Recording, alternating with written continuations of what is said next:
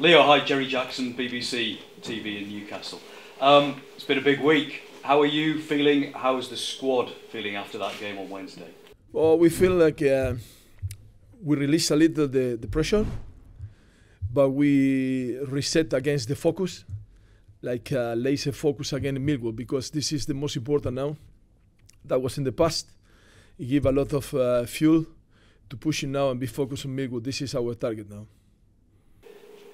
That lifting of the pressure, that pressure was enormous, and that's why the manager left. Did you say anything in particular to the squad, to the side, before that game that you felt made a difference? Oh, something different, but I say something that I feel, and it was I told them, feel free. You want to perform well, you want to produce well, you have to feel free, because it's like when people say, singing like nobody's watching, look at you, so it's the same. You need to perform, you need to feel flow, and bring your best, bring your magic out. And then we try, and with the focus, the commitment, also for the be aware, the defending, was very important side too, very strong.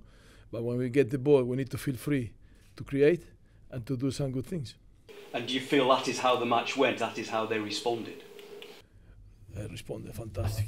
That is, I think this is a great feeling that probably the manager feel when you see yourself represented by your players on the field. Oh, it's tremendous. When you see how much they try to do what you told, how much they try to represent your belief and your values. So they were full of character and deciding and respect and love for the club. That's what was most important also. You've been at the club quite a long time now. The players know you very well. But it's always difficult when you're an interim manager. Do you think that having been here for quite a long time has helped your standing among the squad and made them respect you and trust you at a difficult time? The respect you earn day by day by your attitudes, not by your words. You can say whatever you want, but if you act different, they don't respect you. So they respect me because we look each other. In the tough moments, I was always the same. In the good moments, I was always the same. And when they were injured or they were on loan, they always got my support. So that's when at this time I needed their support. They were right there for me, for the club especially. But in my position, they supported me to represent and also this leadership at the time. So, looking ahead to Millwall now, they are just above you in the table now because, of course, you're out of the bottom three. Their form has been patchy too. Are you going to set up a little differently for this game compared to the Birmingham game? It's hard because we don't have too much time to work. Players just coming back today to training and very something light because the game is tomorrow. You're working more on videos, analysis, and show some images. I don't think that we maybe do some changes, but we need to look at them, to feel them, to see how they feel, and then we do some adjustment for sure to getting better. That's what we do. But changes, no. I like to use the word transformation, transform a little what we already got, and then Millwall is the focus because it's a big scenario and a big game to play.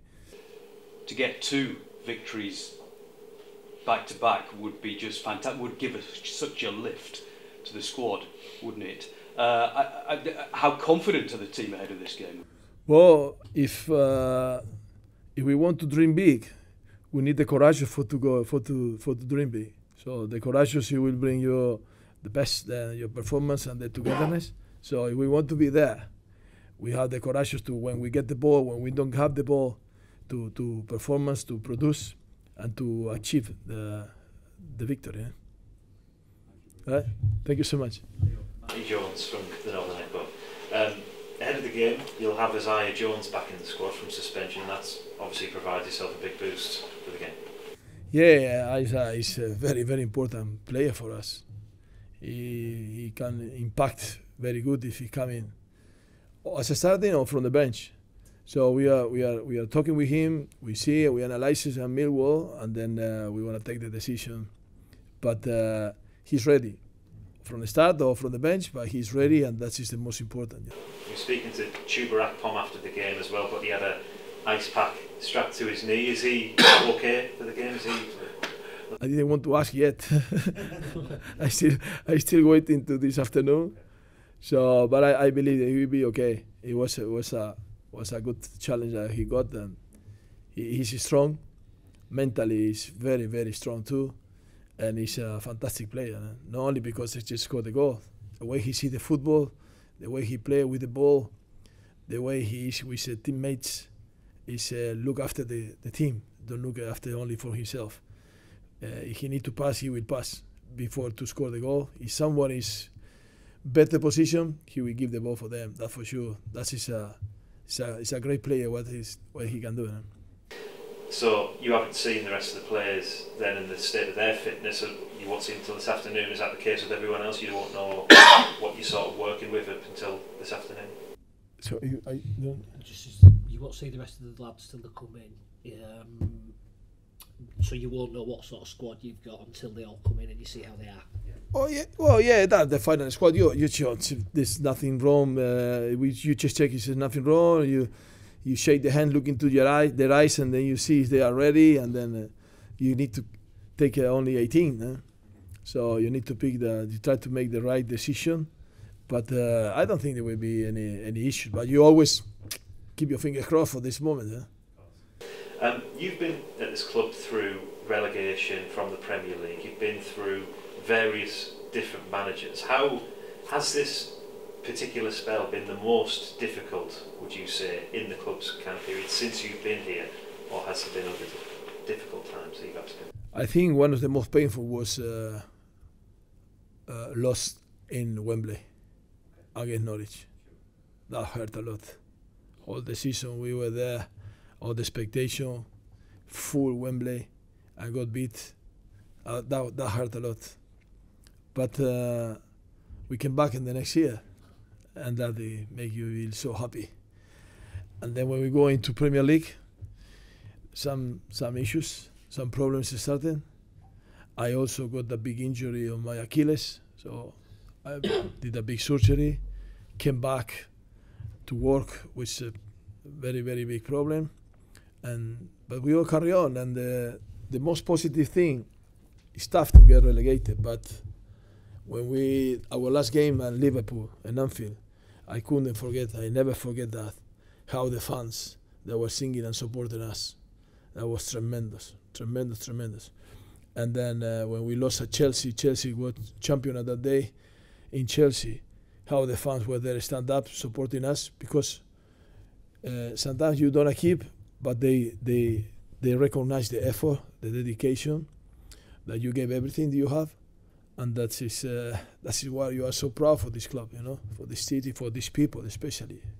It's not the city. It's not about the buildings. It's about the people they have. You don't hug the monuments. You hug the people, and they hug you. So this is what it's about Middlesbrough, That's why we have this connection, not only with me, with the club, with the players.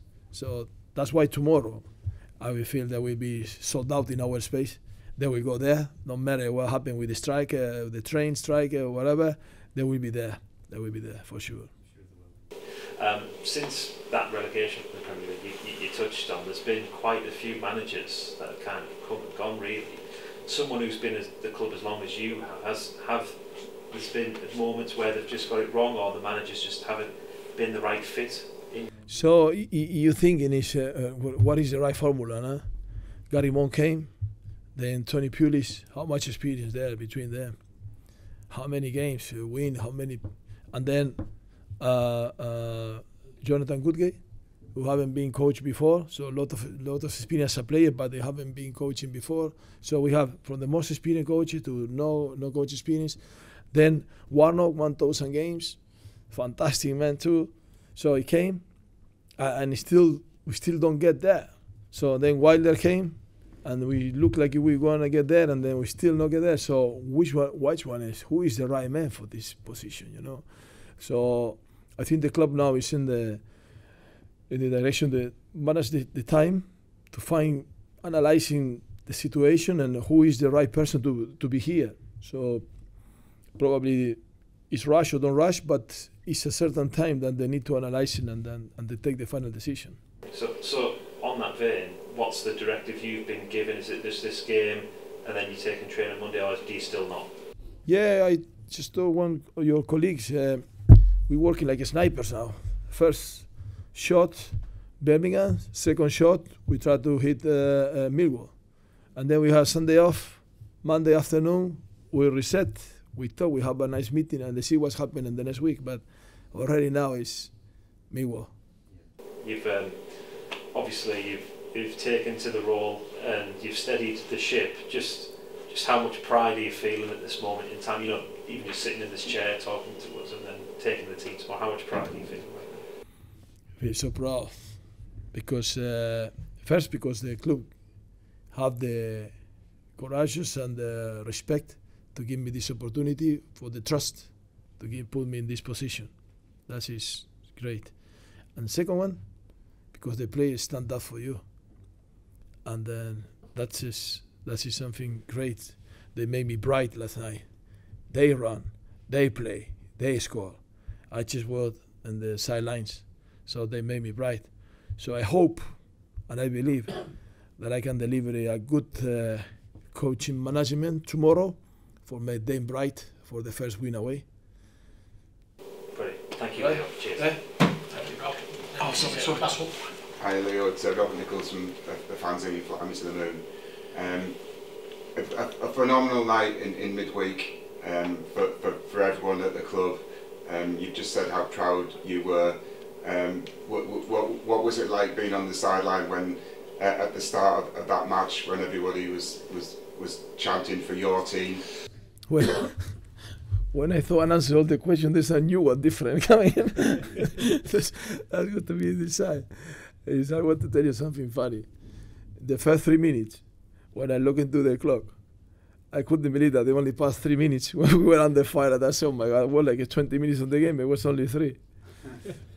But at the end, I remember by the 75, 80 minutes when we do the last sub, until the last whistle, it was so quick. So it was so, yeah. So it was different. It was a roller coaster, but that's his football, no? It keep you high, low, and it's how you can balance that, and to still see the things, and to still be connected with the player, with the game, and with your staff. So this is the magic, the talent for the big manager, how they're doing that, and then you have to learn this as quick as possible. No? And how big a role was it that Craig Liddell and the guys from the academy, putting all their experience in as well? I like Craig Liddell. And I trust in him a lot because he's totally opposite than me. And he give me a great balance. It's a lot of experience, and I have a lot of respect for him too. So sometimes I'm not aggressive, but sometimes I have my personality and say my things. And I told him, "Do you know my wife?" He said, "No, I never met my wife." I said, "Well, I love my wife." I say, but you know why I love my wife? Because she always told me everything that I don't want to hear. She always tells me the opposite that I think. And I say, so don't worry, if I love my wife, I will love you too. And then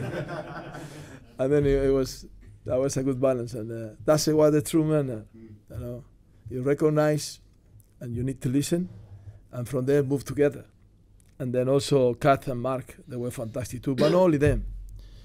This is what is great here, you know. Peter Dark, the kidman, Dave, his assistant. Chris Mosley, the physio, who is the longest worker here, is fantastic support, big friend of mine, but he's always next to everyone. Dr. Brian, Dr. Rob. I don't want to miss Adam Reid. I don't want to miss anyone, sorry. Nick Allenby, the goalkeeper coach, Fed. So they all were together there, you know, try to supporting you, to give you the best, and then you can see in their eyes, in their faces, how happy they are. And then this is because we are together. And at the end of the game, being together, you gathered all the players together in a huddle in the middle of the pitch. That was obviously very important. That Yeah, but that is not because we were at the stadium. We did that in the first training session with me here. Yeah, that is not something special in the game. We did the training before we go into the game and the training, and then in the dressing room, and then we finish when we finish the training, we do this circle to feel, to look each other. We did in the game. It wasn't nothing just for because behind the stadium. It was something like it's a habit now for us. Right. And you picked Hayden Hackney from the start, and he had I think we all thought he had a tremendous game and brought a lot to the team. But also, you said afterwards that would be very important, sends a very important message to the academy. For sure, especially this club, we need to respect our academy. How many players, how many hard work we have here in our academy, how many players we brought into the national team, how many all of them. I can make a big list, and we should do that one day. And recognize when Dave Barnaby was here, and now Craig Liddell, and how much investment the club put in this. So we need to look after more for our players, support them, give it the environment that they really need. And when they're coming into the first team, one of the experienced guys, you need to look after them. No, they don't need to come in from one training or two training. They need to come in to give the time to performance, to feel. So first, understand what's going on in the first team. Second, adapt to how are we doing, what are the training, the rhythm, the style. And the third, give a time for perform. Because you can't ask it just performance when they come. So these are the 3 steps we believe in the club that we need to give it for the players, the young players. And I hope this is another thing that we will bring into the club. And now we go to Millwall, which is always a difficult place, and you mentioned for the supporters it's going to be very hard to get there and to get home afterwards. So it's a big challenge for us all, isn't it, on Saturday? Yeah, that puts an extra salt and pepper on the result, but for us to give a, because we always play for the fans, play for the club, but also you need to recognize how much effort they want to do to go in there, how much it's expensive now to go in there, because it's same day, the tickets are very expensive, the train is very expensive, so the time, we make sure that they don't waste their time, they invest their time with us, supporting the team. So this is something like the players and all the staff understand, and that we will stand up together for them. We are going to do this for them, for sure.